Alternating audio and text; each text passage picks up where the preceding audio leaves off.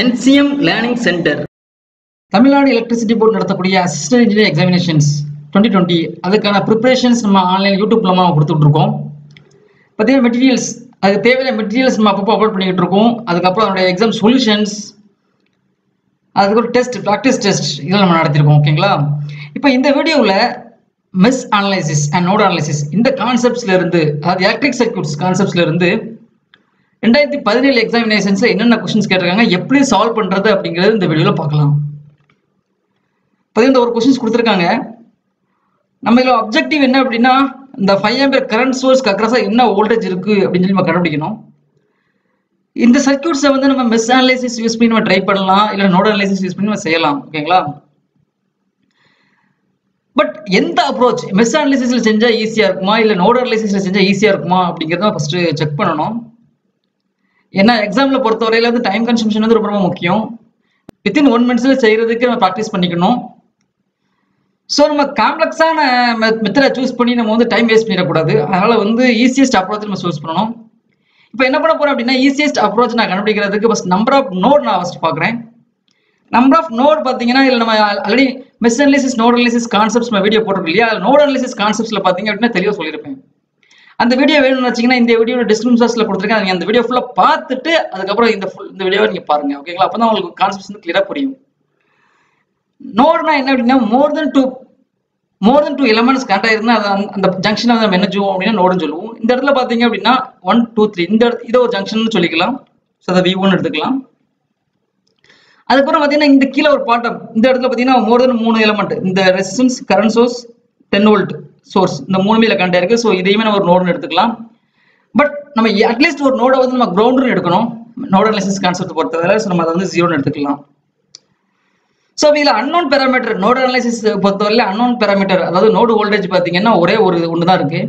இது mesh analysis நீங்கள் எடுத்துக்கிட்டீங்கன்னா இண்டிவிஜுவல் லூப், இது ஒரு இண்டிவிஜுவல் லூப், அடுத்து இது ஒரு இண்டிவிஜுவல் லூப், டோட்டலாக 2 இண்டிவிஜுவல் லூப்ஸ் இருக்கு. So unknown parameter 2. சரிங்களா? அப்போ நோட் அனலைசிஸ் தான் ஈஸியாக இருக்கும். ஏன்னா நோட் அனலைசிஸ்ல தான் அன்னோன் பேராமீட்டர் வந்து லெஸரா இருக்கு, 1 இருக்கு. மெஷ் அனலைசிஸ்ல 2 இருக்கு. ஸோ நோட் அனலைசிஸ் தான் ஈஸியாக இருக்கும். ஸோ நோட் அனலைசிஸ் நம்ம சூஸ் பண்ணலாம். ஓகேங்களா? நோட் அனலைசிஸ் சூஸ் பண்ணும்போது நம்ம வந்து நோடு வோல்டேஜ் வந்து அந்த சர்க்யூட்ஸ்ல எல்லா வோல்டேஜை விட இந்த வோல்டேஜ் தான், நோட் வோல்டேஜ் தான் அதிகம் நம்ம அசீவ் பண்ணிக்கணும்.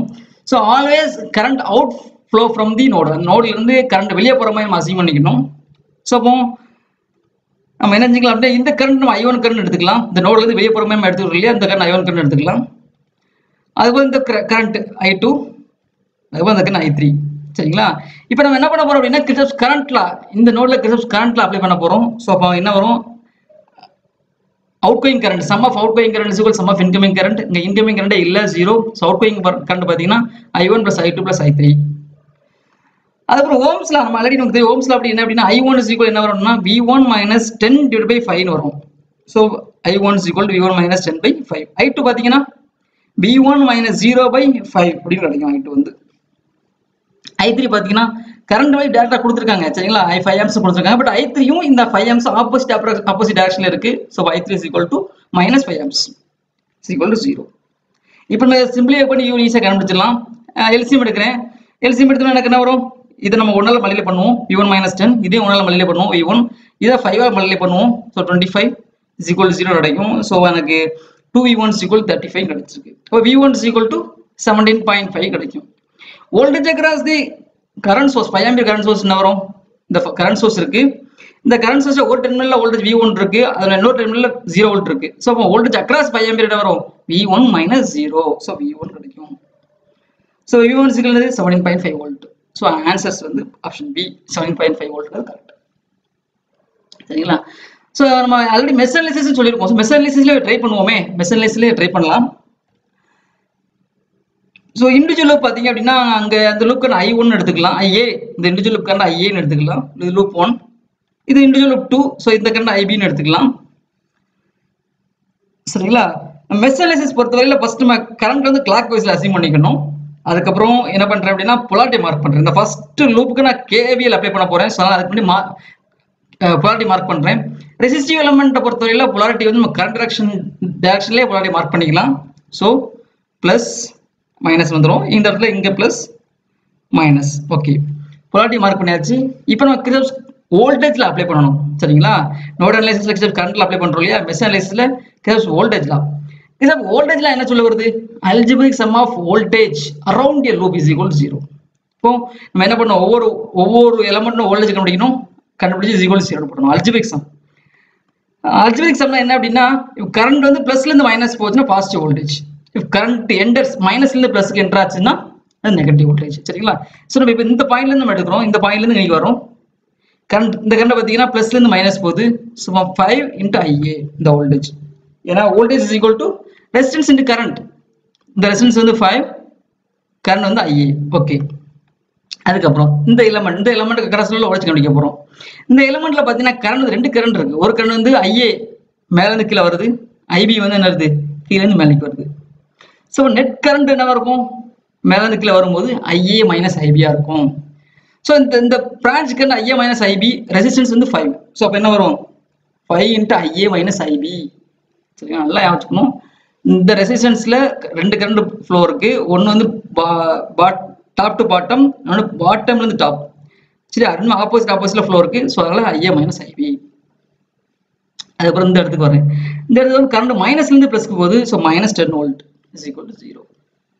ஏன்னா மைனஸ்ல இருந்து பிளஸ் போச்சுன்னா மைனஸ் வோல்டேஜ் இல்லையா? So minus 10 volt equal to 0 கிடைச்சிருக்கு. ஸோ இப்போ இதை சிம்பிளி பண்ண கிடைக்கும் 10IA minus 5IB is equal 2 கிடைச்சிருக்கு. இதை நம்ம ஈக்குவேஷன் 1 எடுத்துக்கலாம். இப்போ நான் என்ன பண்ண, ரெண்டாவது ஈக்குவேஷன்ஸ் பார்த்தீங்கன்னா கரண்ட் IB வரை டேட்டா கொடுத்துருக்காங்க. கேள்வி அப்ளை பண்ண முடியாது. ஏன்னா நமக்கு ஆல்ரெடி சூப்பர் மேத்ஸ் கான்செப்ட் சொல்லியிருப்போம், கரண்ட் சோர்ஸ் இருந்துச்சுன்னா நம்ம கேவியில் அப்ளை பண்ண முடியாது. அப்போ டேட்டா நம்ம கண்டுபிடிச்சிடலாம். இந்த IBயும் 5 ஆம்ஸும் பாருங்க, ஆப்போசிட்ல ஃப்ளோ இருக்கா? IB வந்து இப்படி மேலே கிளிக்கு வருது, 5 ஆம்ஸ் கீழே மேலே போகுது. ஸோ ஆப்போசிட் டைரக்ஷன்ல இருக்கு. So IB is equal to minus 5 arms. இது ஈக்குவேஷன் 2 எடுத்துக்கலாம்.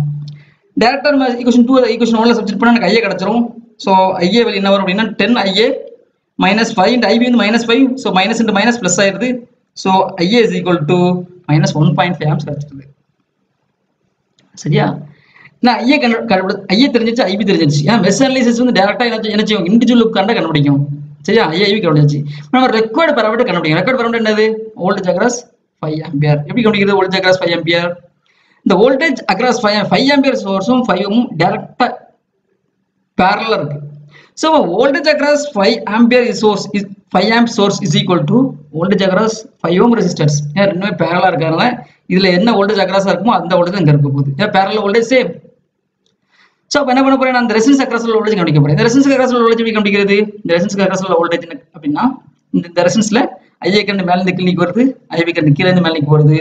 சோ அப்ப இந்த ரெசிஸ்டன்ஸ் across உள்ள voltage என்ன வரும், 5 into IA minus IB. ஓகேவா? ஸோ 5 into IA வந்து என்னது மைனஸ் 1.5, IB வந்து மைனஸ் 5. அப்படியே சப்ஜெக்ட் பண்ணுறேன். 5 into IA வந்து மைனஸ் 1.5. இங்கே ஆல்ரெடி ஒரு மைனஸ் இருக்கு. மைனஸ் இன்ட்டு மைனஸ் பிளஸ் 5 வந்துடுது. அப்போ என்ன வரும், இல்லை 3.5 கிடைக்கும். 3.5 into 5 is equal to 7.5. Answers mesh அனாலிசிஸ்ல பார்த்தாலும் சரி, நோட் அனாலிசிஸ் பார்த்தாலும் நமக்கு வந்து சேம் ஆன்சர்ஸ் கிடைச்சிருக்கு. பட் நோட் அனாலிசிஸ் வந்து கொஞ்சம் ஈஸியாக இருக்கும் கம்பேர் வித் மெஷ் அனாலிசிஸ். ஏன் மெஷ் அனாலிசிஸ் விட கம்மியாக இருக்கும் அப்படின்னா, இந்த ப்ராப்ளத்துக்கு ஈஸியாக இருக்கும். ஏன்னா இந்த ப்ராப்ளத்தில் நோட் அனாலிசிஸ்ல பார்க்கும்போது அன்னோன் பாராமீட்டர் வந்து 1 இருக்கு. மெஷ் அனாலிசிஸ்ல பார்க்கும்போது number of unknown parameter individual வந்து 2 இருக்கு. சரிங்களா? அதனால வந்து நோட் அனாலிசிஸ் வந்து ஈஸியாக இருக்கும். ஓகேங்களா? தேங்க்யூ. தேங்க்ஸ் ஃபார் வாட்சிங்.